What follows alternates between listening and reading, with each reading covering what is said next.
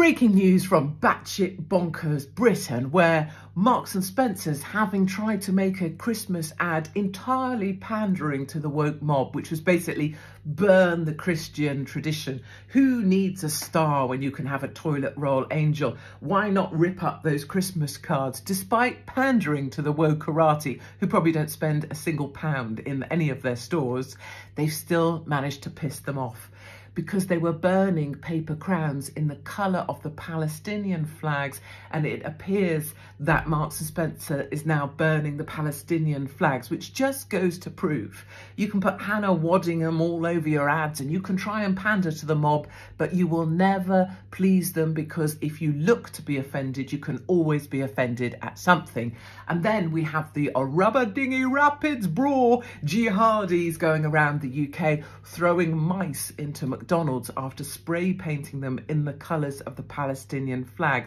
No one really knows what this is going to achieve, but it has caused a bit of a conundrum for the animal rights lot, because obviously if you're a leftist and you have to believe in animal rights, you also are pro-Palestine and you have to be anti-Israel, but you can't say anything about them spray painting mice because you're also pro-Palestine, so you don't really know what to do about the whole thing. What I do know is that if I spray painted an animal, let's say in the colours of the Union Jack, and threw it into a restaurant, I'd be arrested within about 0.2 seconds, I suspect. And then finally, we're being blown about and battered to death by Storm Kieran, and many people will try and say that it's about climate change. What I think it actually is just the weather that we always used to have and will still continue to have. But, you know, that's just me, and that's your latest from Batshit Bonkers Britain.